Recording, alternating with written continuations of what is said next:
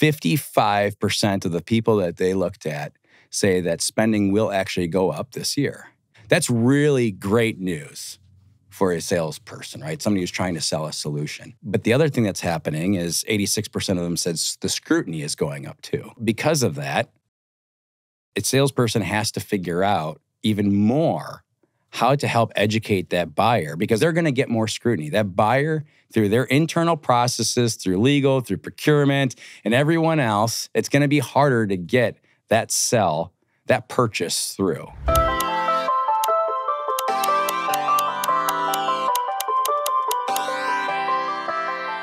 Today we welcome Rick Kickert, the co-founder of Rev-Logic, the market-leading AI-powered revenue enablement as a service firm.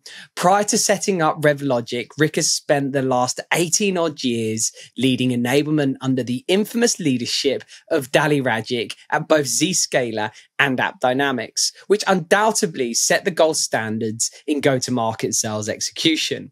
Rick has worked with so many of our guests, it was only fair that we got him on the show to share some of his wisdom and some of those learnings.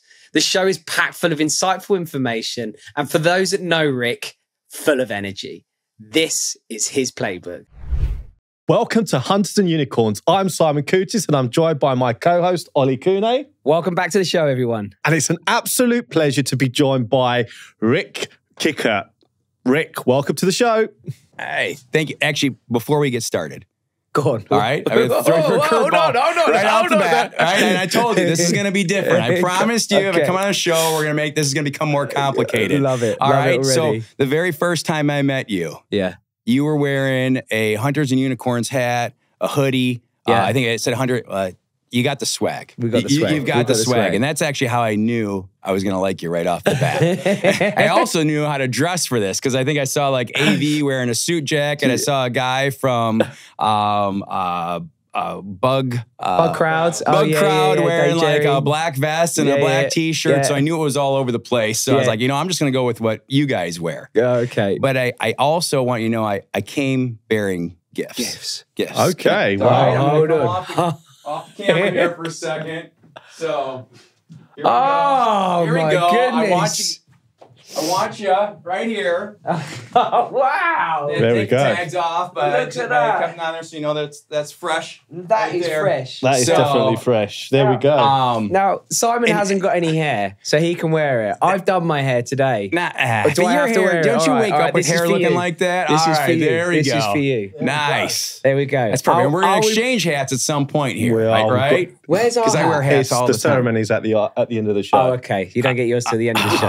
Unless it's a good show, then you get it. If it's bad, you don't get it. It's going to be a good show.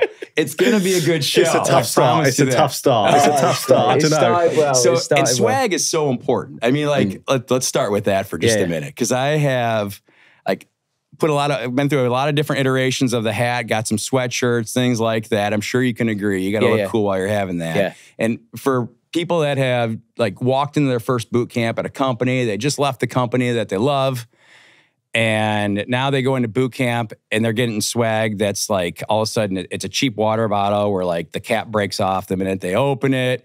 Right. Or they get the t-shirt where the sleeves, which you got good sleeves, but the sleeves that like only come down to here and they're so tight up in your armpit that it actually makes your deodorant hurt to wear, right? Then it's immediately now the company's trying to get over the hurdle of it. They gave all their employees bad swag. So love it. Oh. And is this a way of getting Rev-Logic, your new organization, and congratulations on that, by the way, into this? And this is his way of being able to produce a little internal plug. marketing.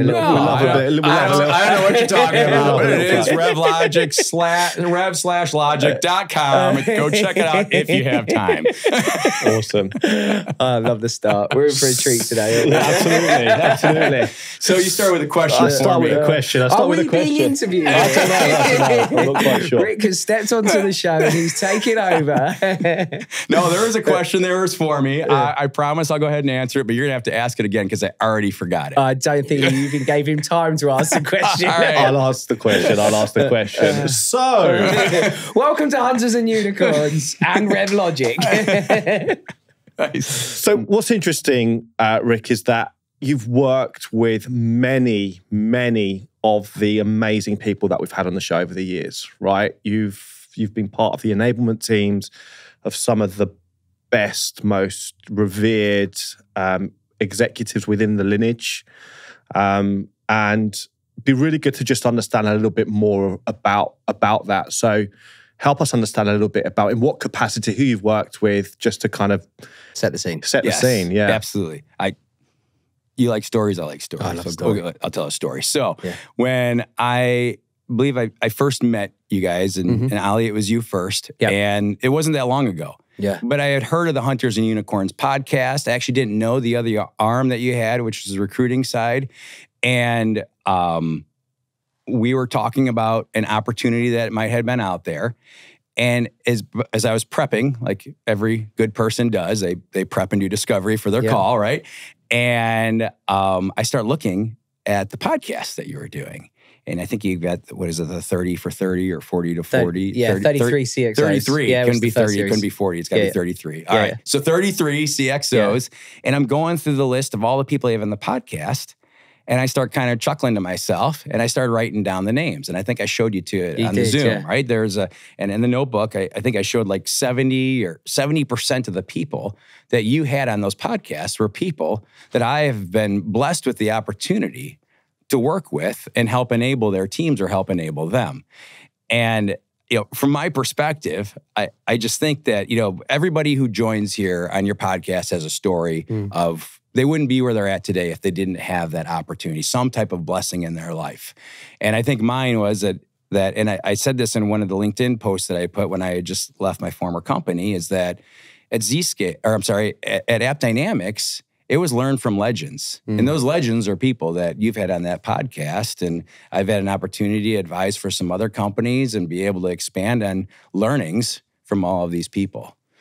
So what is enablement? What role does enablement play within that? Yeah. So if you think about, I'll just name some names here. And I'm not picking on any certain person on purpose, but You've got some favorites, we know. That's right, yeah. Right? So, Ernest is probably going to talk about the why, right? I'm guessing somewhere in there in the why. David Boyle, I think was talking about the value framework. I'm sure AV probably talked about skill will at some point in his conversation, if he didn't bring him back on to talk about it. Right. Flo, if I had to guess, is probably talking about things around like champion building, discovery. Who else did? Aspen was probably talking about internal champion building, things like that. So all of that is, that's the voice of the leader. That's the voice of a great person, and what they want to put as a culture into their company. But it's really difficult to be able to enable that culture across the board, across the entire go-to market. In some areas, it even starts with getting marketing and the business leaders and all the entire ecosystem on board also. And I think that's the role that enablement plays. Enablement helps take what are the goals of that CRO, of that business leader, and we're going to align with those goals. And then we're going to expand that for every single new hire that walks through the door. Before they even step foot in the company, we want them to understand what a value framework is, what great positioning, discovery, being able to do all of those things that all of these people that you've had in this series talk about, and make it into the DNA. Yeah. Weave it into the fabric of the day-to-day operational cadence of that company. And I really believe that's the role that enablement plays. So doing what you're doing, obviously, you have to be really in amongst it. You're in amongst the weeds. You're obviously trying to interpret the corporate initiative, the leadership initiative. You're trying to grapple with the actual day-to-day implementation and dealing with the real application of all of these hypothetical or utopian concepts, and actually trying to get traction within the people to actually be able to execute. Help me understand a little bit, or help us understand a little bit about how that transpires and why that's so important, and how that unique perspective allows you to kind of have your finger on the pulse of how to further iterate and to keep evolving how this needs to change. Okay, so that was a really long question. That was, I think there's about 6 yeah, in so there. I'm going to try and dissect that a little bit. So from digesting what you want to put into a company. So depending on where they're at in their different stages. So maybe at an early stage company, like App Dynamics was, right, they have different goals. The leaders are looking for different things that they want to be able to increase on. Maybe that's conversion rates. Maybe that's, how do we train a sales team and get them ramped up as fast as possible? Maybe it's looking at how do we improve our productive capacity inside the company, all of those things. And those are different levers, different dials that we're going to turn to be able to try and help accomplish that for the business leader. But I think it starts with, what are the business goals? Everyone's got the goal of wanting more revenue. I haven't met a single person that says, no, we're good with revenue. Let's go spend more money. So now it's, how are we going to, as an enablement team, my goal is to enable revenue. My goal is not to just enable people, not just to enable sales. And I think, one of the other things we could talk about is just how the story came up of how I even ended up in this business today. And it was from being the buyer on the other side.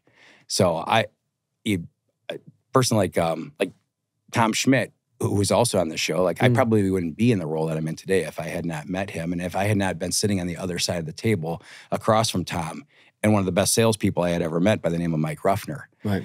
And sitting and experiencing what selling is happening to me, and having done that for 10 years and been what would you call the economic buyer or the champion, it allowed me to learn, what do the best salespeople do for buyers?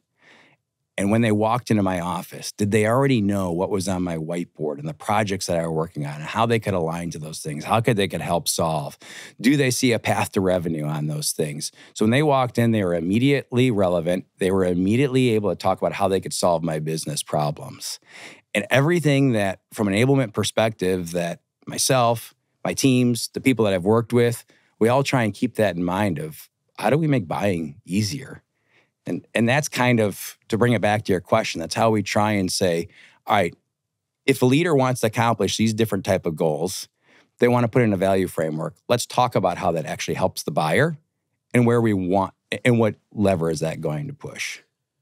I think I'm desperate to get deep into some of the nuances of what you're talking about there. But at the same time, I think, as you said, we're going back in time and starting your journey. And I think, you said you started as the buyer. You were then introduced to App Dynamics and you stepped into being a consultant. How did you get into enablement from that position?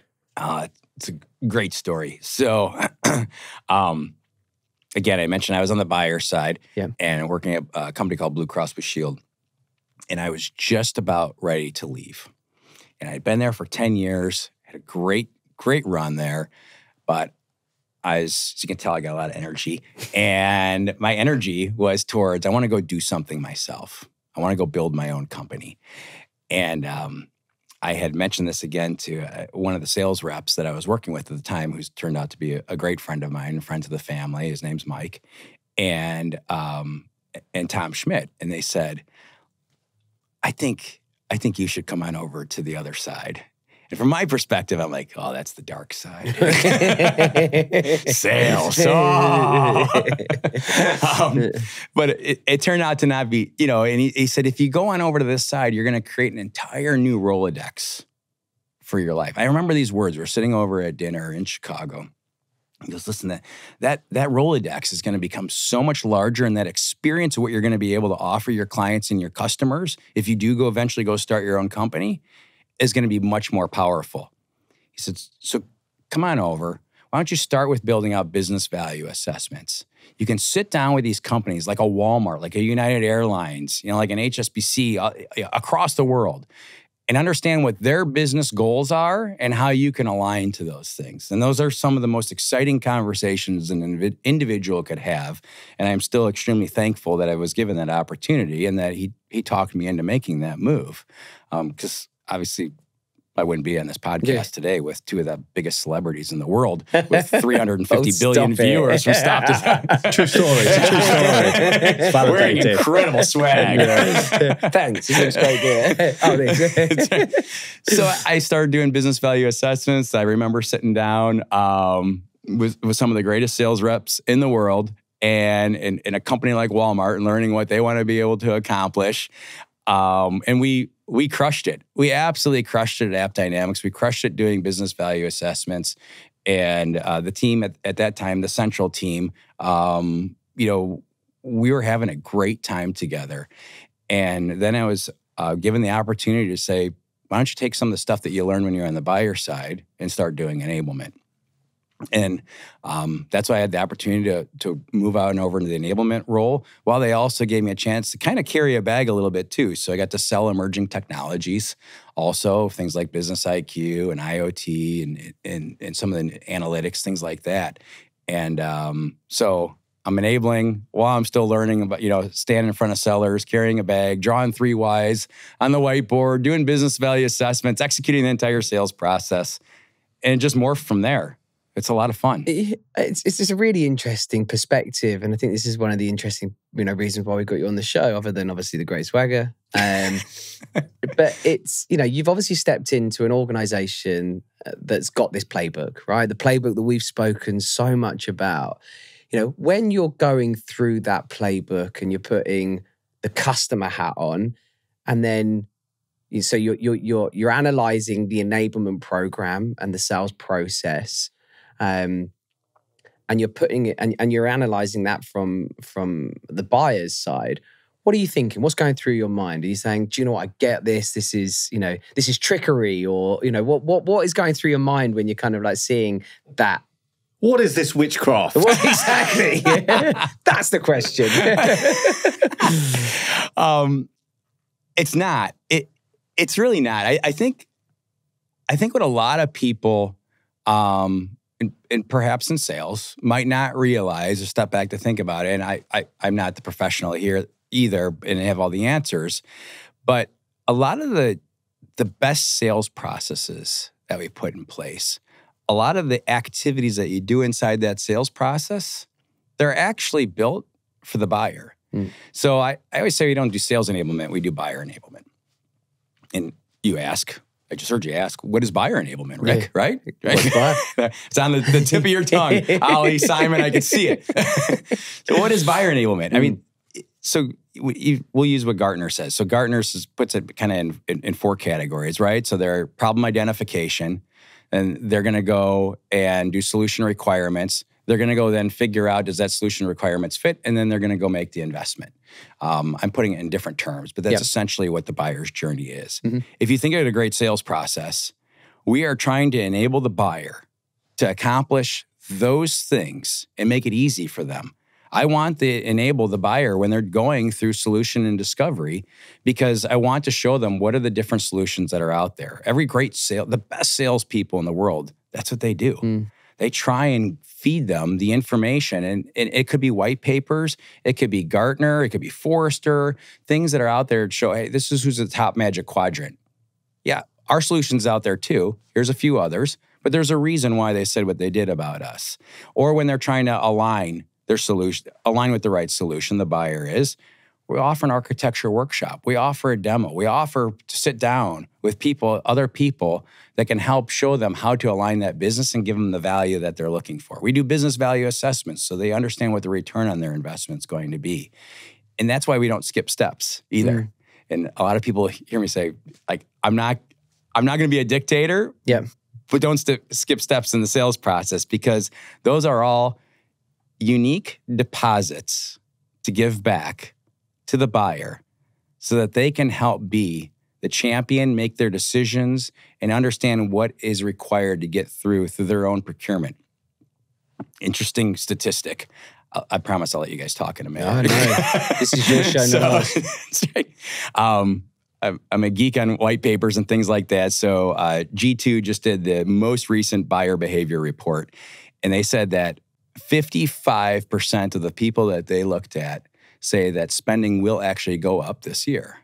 Actually, only 6% said I think the spending goes down. So what is that, like 39%? Whatever the difference is, says it's going to stay the same or go up also. That's really great news for a salesperson, right? Somebody who's trying to sell a solution. Spending is going up. But the other thing that's happening is 86% of them said the scrutiny is going up too. Right. So because of that, a salesperson has to figure out even more how to help educate that buyer, because they're going to get more scrutiny. That buyer, through their internal processes, through legal, through procurement, and everyone else, it's going to be harder to get that sell, that purchase through. Yeah. So enablement is more important than ever for the buyer. I think this is really interesting because obviously buying behaviors are changing. There's so much more information. It's not just Google. There's so much out there that influences, and buyers are more likely to have strong set opinions about what they think they want. How has the sales process needed to adapt to be able to help align to these changes? That question also was not in the pre-planned questions. I'm just kidding. Which I love even more because that means we're just having a good discussion. I love it. So I'll tell you, this is where the technology side of things comes in. I really believe that there's a lot more innovation that's also happening to help the seller be able to sell. And it's not about, I know there's a lot of distractions and other tools that are out there that can make things more complicated, but there's great technology out there that is also looking at who are your prospective buyers. And it's through artificial intelligence and machine learning and putting together large language models and pulling all that together and saying, we believe these people are out there searching. We believe these are the right personas that right now are looking for a solution that's in their space. And if you can find out who out there is looking, who is shopping, what's the ecosystem around that individual that might be looking, or around that company that might be looking, I think that's what helps the seller get an opportunity now to go and target them with data so they're not looking at just what Google is saying and AWS and some of these other white papers, but sending them PGing with pipeline generation with relevant articles that's going to help educate that buyer and maybe set the bias a little bit more in your direction.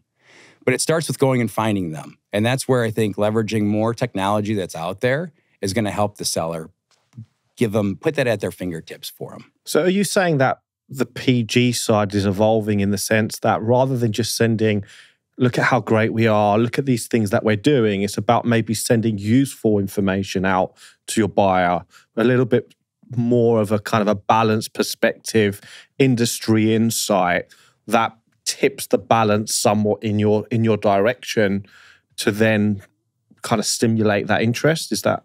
You think about if you work for a startup tech company, they could even be post-IPO, but if they're not as big as some of those giants that are out there, and I won't name names, but they have humongous marketing engines, and they know how to get their white papers and pay other people to talk about their products out there. You've got to figure out a way to make it break through the noise. On average, your typical business person receives about 131 emails a day. Now, that's not my stat, that's LinkedIn stat. Right. And you're trying to break through the noise of all of that comes through there. So that means that you have, like, just going out and spraying and praying with PG, that doesn't work anymore. I believe cold calls there's still a place for cold calls. But after that, trying to get at somebody's laptop and show up in their email or their LinkedIn, or maybe use a microsite or some type of digital sales room, something that says, hey, we think that you might be interested in reducing your cloud spend. Here's a couple different ways that you can do that. And if that's something that they're looking to do, maybe you take that with a white paper and marry it with a small demo, and boom, that's in their email. I have just enabled that potential buyer differently than maybe what they went and found out on their own internet research. So I think the world of PG is changing. And probably going to continue to change, right? What are your predictions on the future when it comes to, the evolvement of technology and the evolvement of, the sales process and enablement?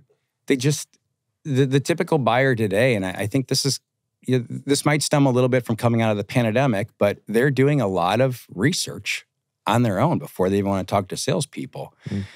I think there's another crazy statistic out there where like over 85% of a potential buyer would like to make a purchase without even engaging with sales, which means now it's product-led growth and looking at ways to be able to sell with your product first, give them a chance to download the product or figure out a way to get them familiar with your product. Maybe it's through demo downloads. There's a lot of great solutions out there that offer that. Get them to have that aha moment. That wasn't a good snap. Get them to have that aha moment right there. Don't worry, we'll impose a light above your head on that perfect, one. Yes. Otherwise, I'll just sit here the whole time trying to do this. And have that aha moment that this product's going to solve my challenges. And guess what? It's also going to work for the rest of my team and other teams. Yeah. And then allow the salesperson to come in and engage and expand and show them other edge use cases. By the way, that actually makes the role of sales a lot easier too. But it requires a different investment from that company to be able to do product-led growth. And if you can marry the two together, I honestly believe that's the best company that's going to be out there. You're making sales easier. You're leading with product-led growth, so your cost of sale is much lower than it typically would be. And you're using technology to help sell. It's an incredible view and probably quite mind-boggling for lots of our audience to really start to analyze that. But I think it's really interesting information. And Ollie, just not to, because I know your audience that's listening to this, it's not taking away the need to still go do great discovery. Yeah. Do the value framework, understand defensible differentiation and all the different, and how your solution requirements, all of that is still 100% necessary. But it does help the seller get in front of the buyer where they've already kind of bought in a little bit on your solution. So what are some simple steps that, that when it comes to PGing, when it comes to bearing everything we've just spoken about in mind, what advice can you give to, our audience that are sellers that are out in the field and out in the trenches, trying to stand out and amongst all this noise? So the first thing is, before you press the send button on anything you do, ask yourself, is this unique? Am I being unique? Like, am I putting as much context into here as possible? Is there an attachment I should put in here? Is there a small demo? Is my SE, as an SE, like when I'm doing the playback on a proof of value or proof of concept, should I take little snippets and put it in a video? Am I making this shareable? Am I sending this in a way that it can be shared across lots of different people inside of a company? Because I might not have a chance to go meet with all of them. So imagine anything that you put into an email, anything that you might send that potential buyer, making it super easy for them to also go sell internally and share it without requiring a meeting from you. That's like the very first, that's breaking through the noise better than what most sellers are probably doing today. My second bit of advice would be, and this isn't for the seller, this is as a company. If you are a company and you are looking at trying to keep your cost of sale relatively low, but you want to keep your productive capacity as high as possible, surround your sales team with the tools that make their job easier. So if we go back to the comment I made about there's going to be much more scrutiny for the sale today, then that means there's going to be more security assessments. There's going to be more RFPs. There's going to be more legal and redlining scrutiny, more engagement with the procurement. What are the things in every single stage of the sales process that you could offer to, instead of just hiring more people, make it easier right at the fingertips for a seller to be able to do that? Which, I know everybody's talking about this, but it's probably AI. Yeah. And I don't want to use it like the word like back when cloud was a big thing, and everyone's like, "Oh yeah, that's up in the cloud." It's like, Where's the cloud? What does that mean? Oh, yeah, that's got AI. I'm pretty sure my hat does not have AI on it. By the way, my hat says Rev-Logic.com. Carry on, please. So you've got to point 2. Where's point 3 and 4? So that's looking at how can we provide a digital assistant or something for the seller to continue to make their job easier as they're getting beaten up by the buyer for more scrutiny. That's my only point. And you could do that a lot of different ways, but it's like looking at every stage in the sales process and figuring out how can we invest in that seller without just going and hiring a whole crap load of people to do that. Whose responsibility is that? Is that the responsibility of the AE to seek out that information, or the seller to seek out that information? Is it the responsibility of the organization to ensure that they provide it? How do you create so that system in itself works, that the AEs or the sellers are armed with the right information? So let's go full circle again. Go on. It started with the conversation around enablement. Yeah. I believe it is the role of enablement. Right. I believe it is the role of ops, rev ops, and revenue enablement. Because if you think about it as an enablement person, your job's not just give training, badges, certification, e-learning. If none of that actually ends up going in increasing revenue, then who gives a crap, right? But if I said crap, you know, as I said that word. Right, yeah. It's a family show, though. I know it's a family show. Yeah. I'm positive my 10-year-old daughter is going to watch this. She's aspiring to be a software seller or something. I hope not, but I think she's going to watch it because Daddy's on it. Okay, fair enough. And it's famous, and you guys are famous. So when I tell her that I was on with Hunters and Unicorns, she's going to be like, oh, unicorns? With those two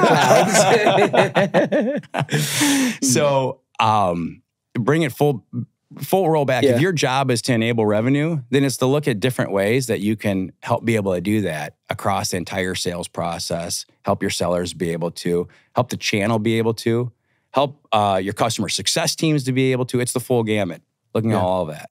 Yeah, which this probably leads quite nicely, and my point, for larger organizations that have a very robust enablement, solution and team. But what about in those earlier stage organizations where they don't necessarily have all of those elements in the organization? I know we can now probably point at Rev-Logic right now to say this is probably where you come to you, right? But no, how does the earlier stage startups get access to that, and what advice can you give those that don't necessarily have the enablement program in place? So this is it's funny. I won't give the companies names at the moment. Maybe off the air. But when just this morning and a couple calls I had yesterday, where they were early stage companies, and we were talking about the power of enablement and why to have that in place, and their growth was 100% last year. Their growth's probably going to be 100% the next year. They're not feeling the struggle of having some of those operational tools in place, being able to put in AI to help be kind of a digital assistant to the sales team, building enablement programs, because they haven't hit that yet. And I just say there's a matter of really looking forward then in that case and saying, all right, maybe I'm doing 16 million this year, and it's no problem trying to get to 32, and maybe 32 to 64, and 64 up to 128. Am I doing the multiples correctly? So. Okay, I'll stop there. I'll stop there because that's as far as I go. Blank it out. Thank you. Edit it. But when if everyone's goal is to have an exit strategy and they think about what their exit strategy is, don't wait till when you go from 124 and you can only get to 132, because now everything you've been doing doesn't scale unless you have those foundational places. And you could lose a year or two in revenue growth because now I've got to build all those foundational things. You almost have to rip out a little bit, undo a little bit, or try and do it while the bus is rolling in full speed down the road, which is really hard to do too. So the only thing I would just encourage is that early stage, already start to put some of those in place before you actually feel the pressure, because then you can just keep growing and you're not going to hit that bottleneck. Makes complete sense. Is there a sweet spot? Is there a point where you think this is kind of non-negotiable? You absolutely need to start thinking about this without your bias. You had to let him ask a question. You're going to get the technical ones as well. I was wondering how that worked too. Like, he's going to get in the detail. Like, did you tap him behind the shoulder? Like, no, it's your turn. He's answering these questions too simply. Get in there with something meaty. I actually don't know if there's a sweet spot number for that, but I do believe there's probably a sweet spot in number of salespeople. So if I take a look at what my current attainment is across the board of my sales team, actually looking at it individually too. So how many people are hitting their quota? And I'd say when that number starts to decrease is the time to say, how do I put good foundational enablement in place? Or if you have an aggressive hiring plan for the next year, if I'm going to go hire 10 sales reps and the other 10 that you have today are out there busy selling and making money for the company, do I want them distracted with doing their own enablement, or do I want to start putting in some type of onboarding program? And do I want to get them ramped as fast as possible? 1 year ramp doesn't work today anymore. You got to get people ramped 6 months or even sooner if possible. That depends on how difficult the product is to learn, but in a lot of cases, especially in startup, it should be less than 6 months for the ramp time. I want them productive, making money. And by the way, that's making money solves all attrition problems. So that's how I would answer that question. Yeah, and that was no bias. No, I think it makes a lot of sense. Obviously, in the early days, you're obviously just trying to put out fires. You're obviously chasing and any distraction that deviates from that obviously can seem unproductive. But at the same time, there's kind of a shift where you obviously stop just chasing and you actually start becoming a little bit more prescribed in terms of when you can actually start creating something that is scalable. At the beginning, you've got nothing to scale, which is chasing revenue. So it's just interesting to kind of get your perspective on that.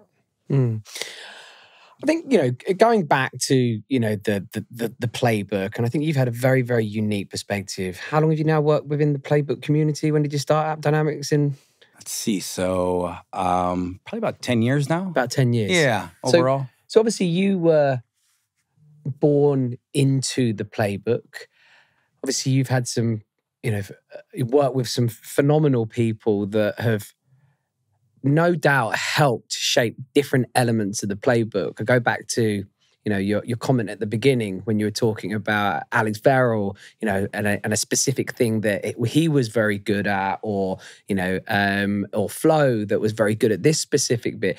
Do you believe that with the time that you've sat in the seat, that each of the elements that you had at the playbook, let's call it playbook version 1, to how you've now been able to evolve that playbook by having the experience of working with really good people that have been, the specialists in one element of that's really helped you to create and shape what the playbook was and where it is now?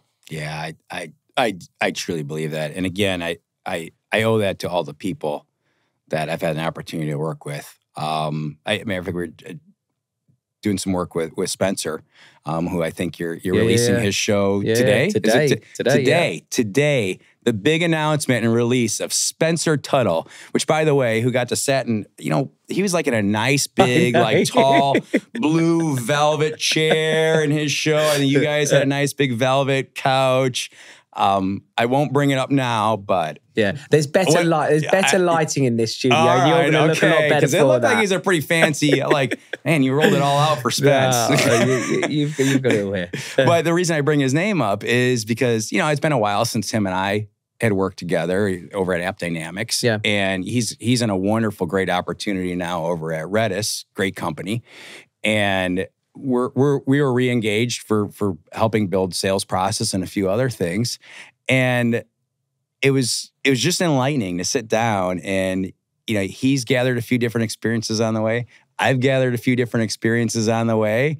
And we come together to what I think is even a more evolved thing of what we had done in the past. Not to say that didn't work great when we were over at App Dynamics, because it did. We crushed it over there. But we think that, I think that as the years go on, you continue to adapt, continue to add, maybe subtract a couple things that didn't work out that well. And the biggest word I'd use is innovate. Yeah. You're innovating together. So just bringing this back to the actual sellers that are out there kind of in the field and selling, is there anything that's changed, perhaps things that used to work, they're not working so much anymore, or things, or the common mistakes that you kind of see day to day from your perspective? A lot of companies nowadays are talking about, like, just get to the product. The product will sell itself. I think that is a common mistake that's out there. I agree the product can sell itself, but you definitely don't want to shortcut the things that are in between there, because the product might sell itself for a $100,000 ASP, but as you start going into your Fortune 500 companies and start trying to get into the larger companies that are out there, it's going to sell itself to maybe just one individual, but you want it to sell itself to the CFO. And that's not going to happen if I just go sprint to a demo or go sprint to a POV. And that is why the importance of what everyone talks about on this show, what they do, is you can't skip that. But customers are really busy. Oh, he's asking another question.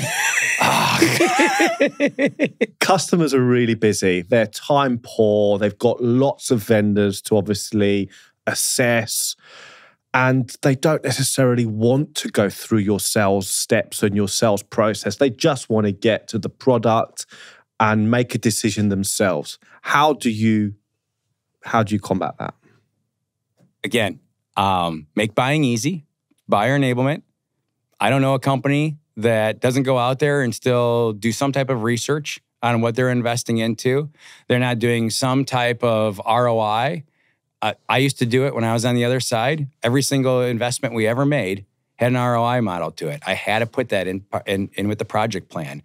We called them P codes, and that P code got assigned the ROI analysis. So they're still doing those things. And as a seller, if I can show them, you're going to do it anyways. You have to do it. And if I can come off a little bit unbiased, if I can come off a little bit more consultative, I'm just here to, I can actually help you speed this up and make it easier for you. Meanwhile, that other vendor that you're working with, they might slow stuff down for you. But that's the biggest role is, yep, I get it. You're going to think our sales process is complex, but it's actually for the buyer. And as long as I come off as it's for the buyer, then I don't understand why a company would not want to engage with you at some fashion. So what happens if the customer's already gone through some of those processes already, and they're just saying, just take me to demo? Are you going to slow it down, or are you going to go and assess what they have? How are you going to tackle that? So just because the sales process typically has boxes next to each other and kind of in sequence, don't tell anybody, especially your 350 million viewers that you have. But some of this stuff can be done in parallel. You can walk somebody back without letting them know you're walking them back, because they don't see your sales process. But I can still ask a few more qualifying questions. I can still ask to meet a couple more people. I can do a demo and I can do a POV while I'm running a business value assessment at the same time. Actually, and a lot of companies do that. It's okay. I don't think it's a roadblock. So obviously in a world of PLG, or a world where there is much more appetite for get me to the demo, obviously we're talking about the change in the buyer behaviors. Have things had to change, or what are the things, I suppose, that have maybe changed, and kind of talk us through some of the things that you've seen through those various stages of the sales process, or is it the same? Buying behaviors have definitely changed. They definitely have, and they've. Let's look at it from both sides of the fence. So the buyer now is typically at home. They're typically over a Zoom meeting. They are distracted by taking their kids to soccer practice.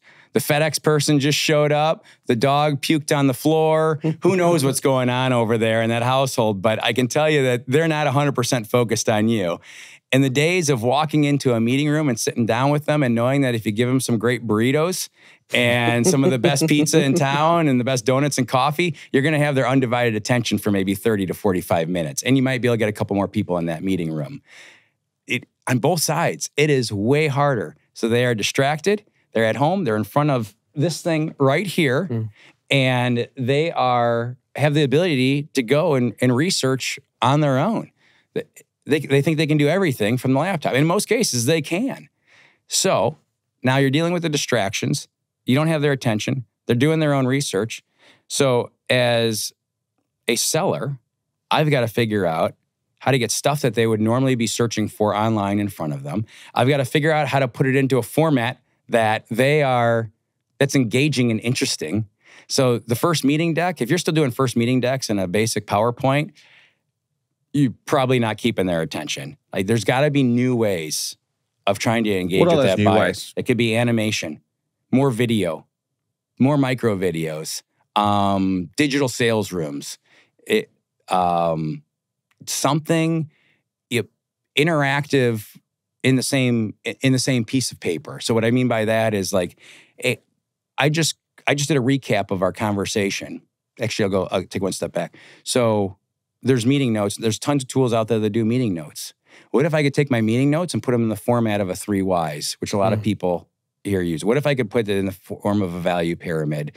Things that recap the meeting that might be useful for the buyer. It gets sent over to them. They can update it right there interactively. You can go back and forth. Next thing you know, or get together in a Slack. Use a Slack meeting. Everyone's got Slack today.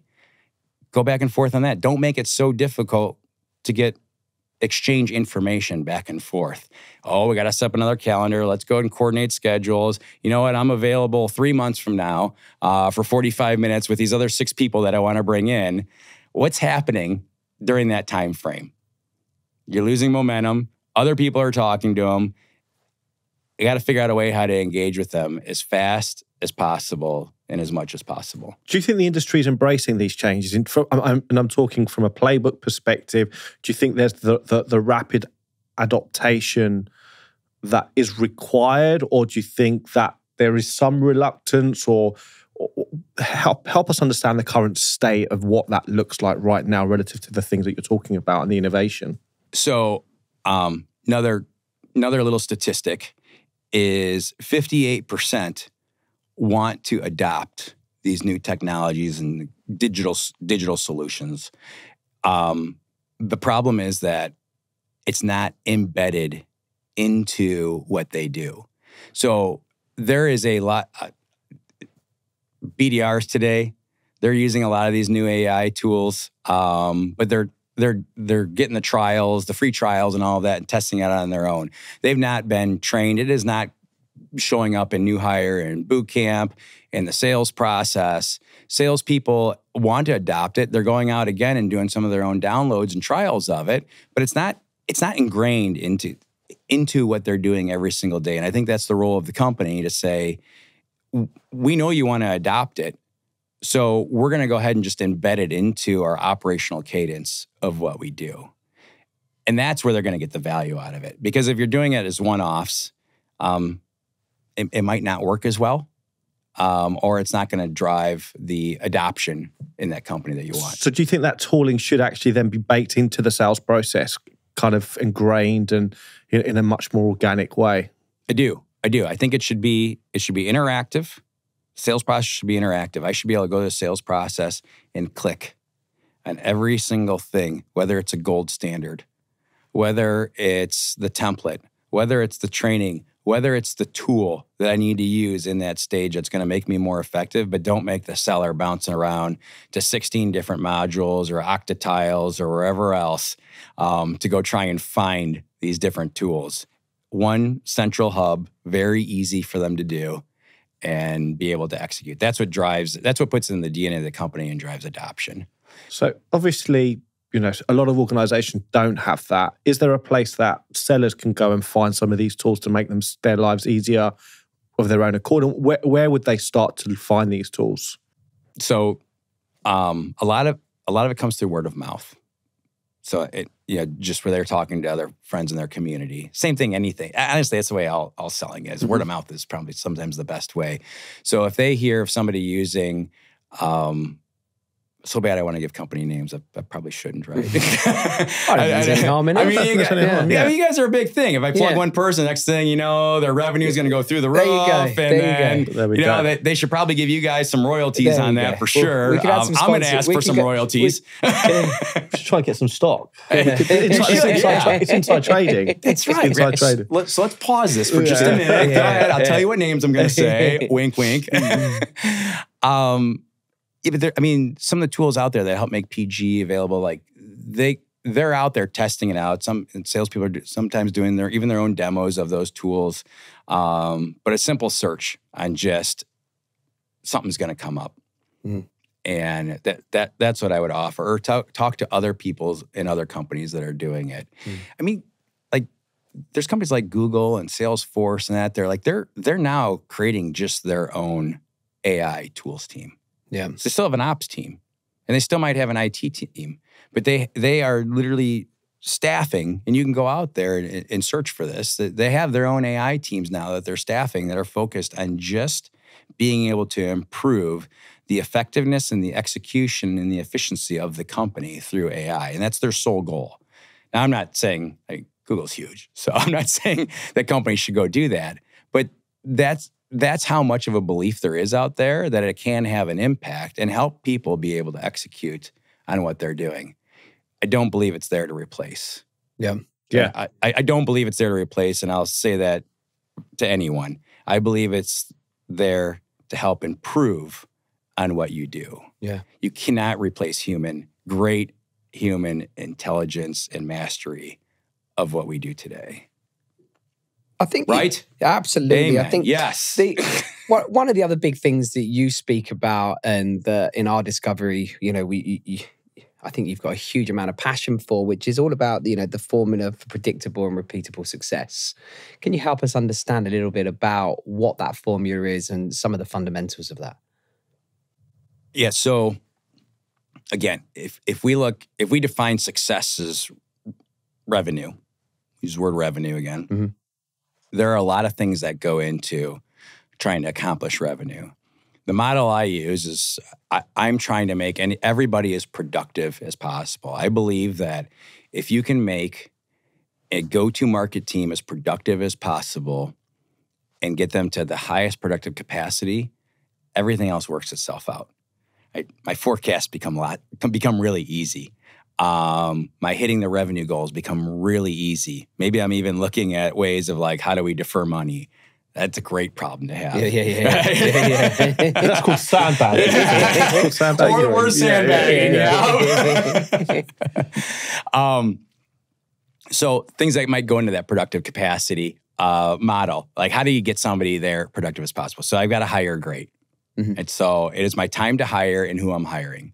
And there's programs that help be able to do that. I'm sure people on the show have talked about 3 R's. Yep.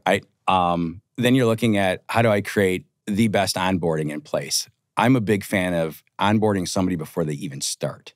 There's no reason why you can't start engaging with that potential hire and sharing them, this is how we position. This is a little bit about what our solution does. Here's a couple of videos that you can walk through that are demos of our product. Here's what your territory is likely going to be, and you can start building your PG plan 5x5, whatever version you're going to use. If they're doing all those things before they even walk through the doors of the company, well, 1, they're already onboarding faster. 2, they're even getting more excited to come on over. 3, they're probably not going to change their mind about coming on over to your company. Then we go into pipeline generation. So if you're getting somebody who believes in PG, you've built a PG culture inside your company, they believe that they are the general manager of their own business, which means that I'm controlling the amount of at-bats that I get, how I get them, and then how I convert them.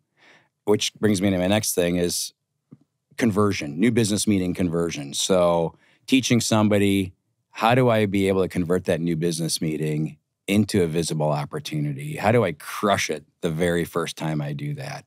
So NBM conversion. And then it's going to be converting that VO and being able to demonstrate value. If I can do all those things, that all leads into productive capacity. Those are kind of all the steps. And then the final one is about customer expansion or consumption, because a lot of companies are going to consumption models now. Mm-hmm. So how am I making money while I'm sleeping? Yeah. If you've got enablement programs, if you've got tools that support them through that entire journey to get to productive capacity, the things I just rattled off, I think everything else works itself out. So obviously a lot of this, the burden of a lot of this actually falls on the organization to obviously create the right infrastructure and the right environment for individuals. Some people, some organizations just don't have that set up. Is there anything that individuals can do to really kind of give themselves the best chance? Yeah. No, I don't. Maybe one that comes to mind. Other than that, I just can't think anything else. But yeah, for anybody that's actually listening to this and not watching on a video, he has just pulled out the hat again. Rev-Logic.com. What is it? Rev-Logic.com, is it? That'll work. Anyway. That'll work. I'll make sure that the if not, I'm make sure you have the QR code when you launch this. You know. There is. There absolutely is. So you don't, most companies understand the productive capacity model. It's very difficult to do headcount forecasting without it. So anyone can just dissect it and say, okay, how do I make this person more productive? And that's the things that I just talked about, right? You know, how are we going to improve on our hiring? Who are we going to hire? Are we going to hire a person that's never done this before, or we want to hire somebody who's a little more experienced? If they've never done this before, then we got to invest in enablement and put that in place and the tools to be able to do them. But I think any company can dissect a productive capacity model because they have to do it for a great hiring forecast and understand how they're going to basically make their call for the next quarter and the next year. This is a good time to talk about. We've mentioned the name Rev-Logic, but what is Rev-Logic? What are you guys doing, and how are you differentiating yourselves in this market at the moment? Oh, well, thank you for asking that. That's very nice. We'll cut this anyway. So, no, we're Hunters Unicorns is out of time. Basically, we're trying to build revenue enablement as a service. We need one more service model out there in the market, right? We need another ass out there, do we? Re-ass. Yeah, I know. What a great category to be in.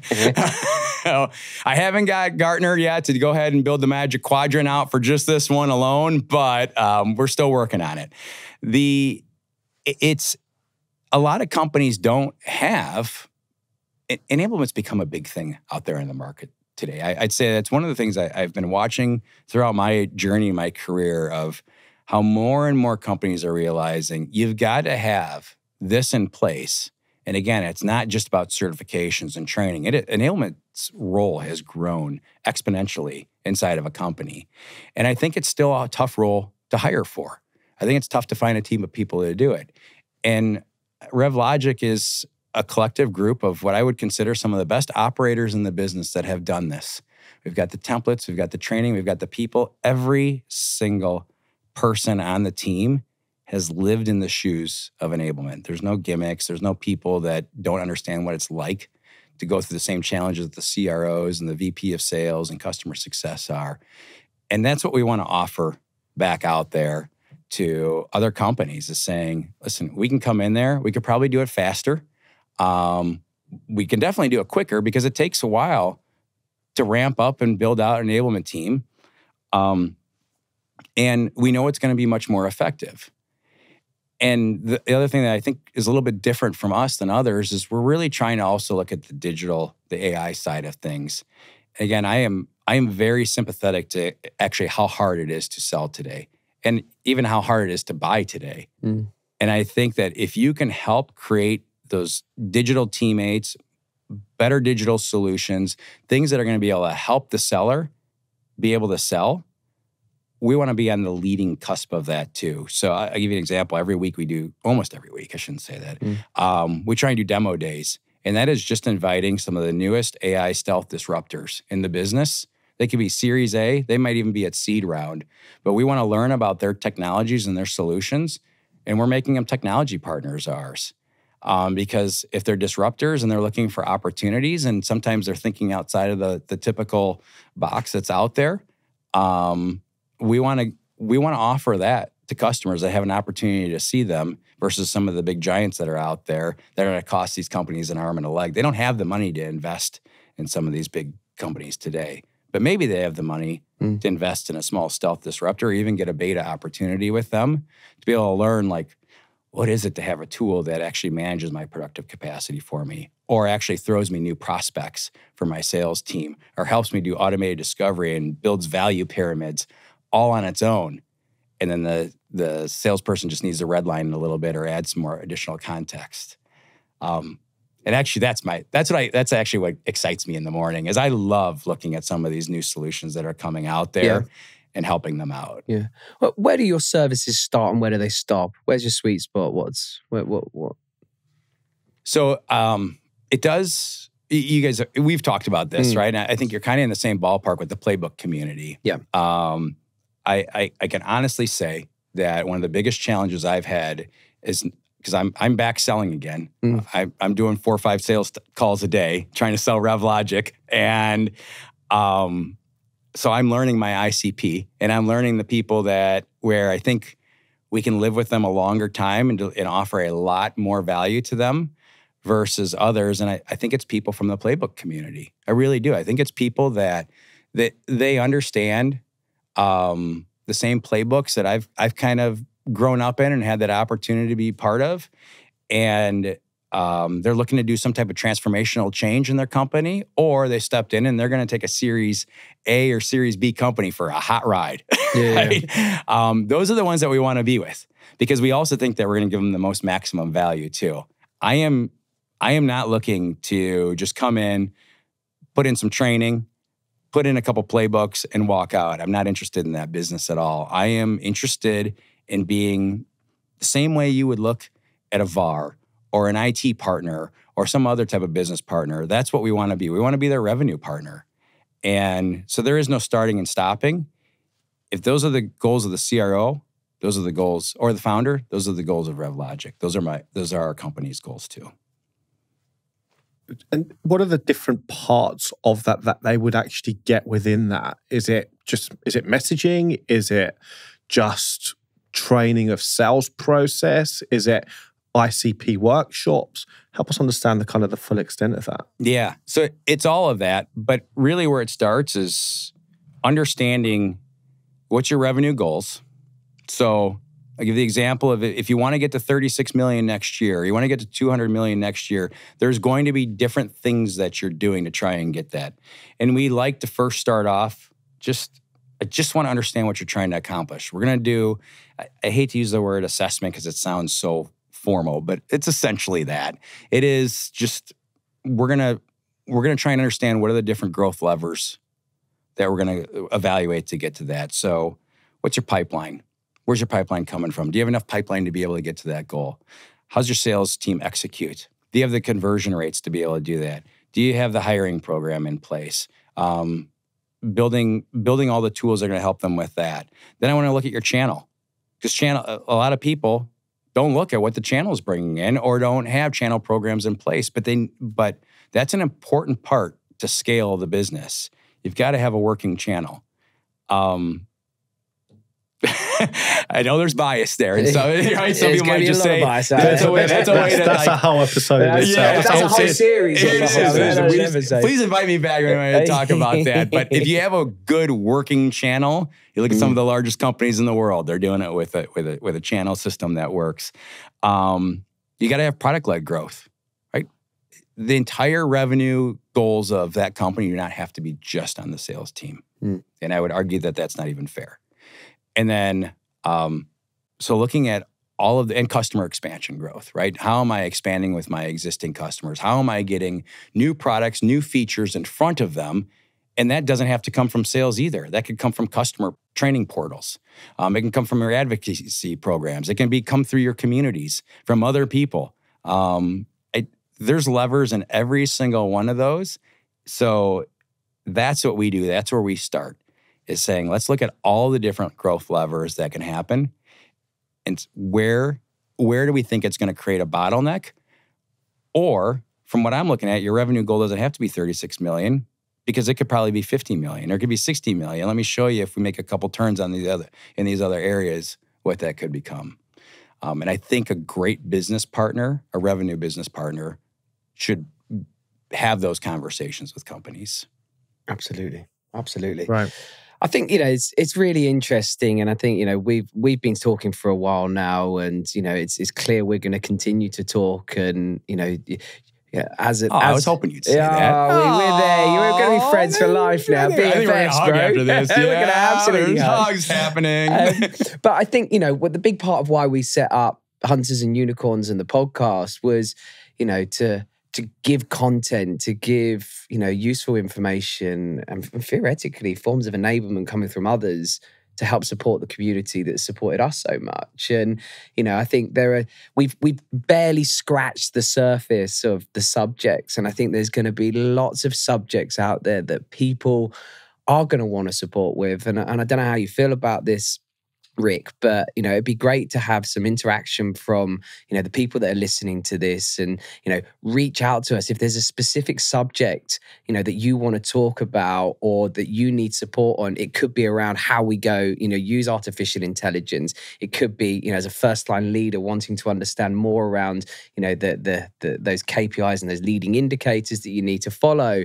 So we're open to any suggestions that any of the our audience want to find out more about, and we'd love to welcome you back onto the show and maybe just do some short little snippets on each of those subjects. We can dive a little bit deeper if there is some common themes and some some common subjects that people want to follow up on. Because I think what you bring and your insight and the people that you've worked with and the hands-on experience that you've had in these great organizations, trailblazing in sales, I think you could add a huge amount of, support to our community. And I'll just tell you, I consider myself a student. I don't consider myself an expert. And I guarantee the other 600 million viewers that you have might know more. It doubled. The power that we have here. So your other 600 million viewers that you have might know more about AI. They might know more about discovery. They might know more about pipeline generation tools out there.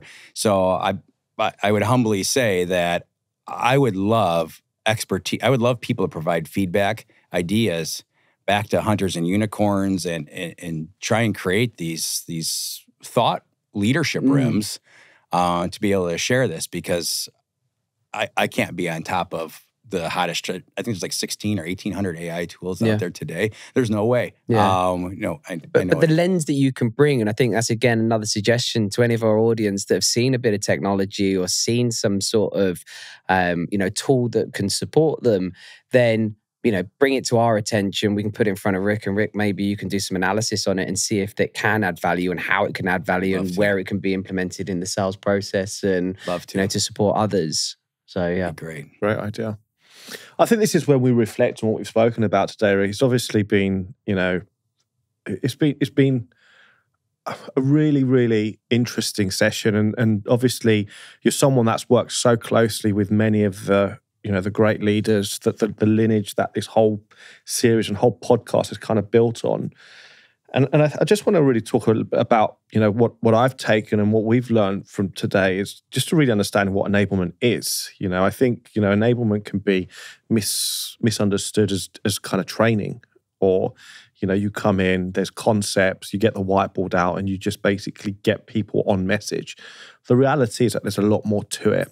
And, enablement is exactly that. It's actually enabling your buyers to be able to buy your solution and really aligning that. And what are the different levers? What are the different metrics? What are the different tools? What are the different processes and methods that will essentially allow you to better aligned to that buying process? How do you track that? And then how do you become more efficient at repeating that at scale? And the impact that can have on the individual sellers is, you spend more of your time and more of your energy where you're going to win. And that's ultimately what enablement is. And if organizations are able to repeat that and scale that, obviously you get much more productivity, you get much more ROI, you get growth. And I think enablement is such a fundamental and core and a misunderstood part of the success of so many organizations. So really want to thank you for spending the time and really helping us understand more about, about this topic, some of the changes, but also helping us understand about your amazing journey. And we wish you the very best of luck with Rev-Logic and the onward future. I appreciate you guys having me on here. I'm going to reflect on podcasts for just a second. Come on. So I'm going to give a story. My wife would be shocked that I'm giving this story to your 930 million viewers that you guys have. We've trebled now. So about a year ago, a little over a year ago, my daughter was diagnosed with type 1 diabetes. And I don't tell the story because of that. I tell the story because my wife started listening to podcasts. I was not a huge fan of podcasts at the time, just wasn't the first thing. I'd have the radio on, I'd play music while I'm in the car normally, and she would have a podcast on. And it would be this, I'm going to make a plug. It would be for this podcast called Juice Box. And it's all about how to cope with the life of type 1 diabetic. And I literally would tease her when she'd get in the car, like, oh, another podcast. Don't you listen to music anymore? You're no fun, things like that. Obviously, it's harmless because obviously she's trying to help my 10-year-old daughter. And a few months ago, we had to order a new controller. And we're looking at how the instruction booklet comes out, and there's the instructions. But instead of going to the instructions, we go to the podcast, this Juice Box podcast, because we don't want to know how to set up basically the configurations and how to make our daughter working as well as possible with her blood sugar from the instruction booklet. We want to hear from the best. We want to know how do the best do it that are on this podcast. And I just want to say to you guys that there's instructions out there on how for salespeople to be able to execute. But what you're offering is not the instructions. You're offering what is the best, hearing from the best, knowing from the best, so that salespeople and everyone in the go-to-market community can come to your podcast and be able to listen to that. And I think I've completely changed my mind on it. And I think you guys create, and people that do podcasts in general are creating an incredible forum for people to learn much more than what just comes in the instructions. So kudos to you guys. So I'm honored to be here in front of your 934 million viewers that you have on this show and be part of that. And I'm very thankful that you've given me the time of day. Oh, thank you. Really, really kind of you to say that, and thank you ever so much. I think not only have you been added such tremendous value to our audience and further content, you've brought some phenomenal energy into the studio today. So I've loved every minute of this. So thanks ever so much. Thank you for coming in and doing that session with us. And as I said, this won't be the last time that we hear from Rick. Rick will be on the show. Please do really kind of comment. Do what I said earlier, which is really start to share some of the things that you may be struggling with, and we can maybe look at producing some bespoke content around those subjects. But to all our listeners, thank you so much for tuning in today.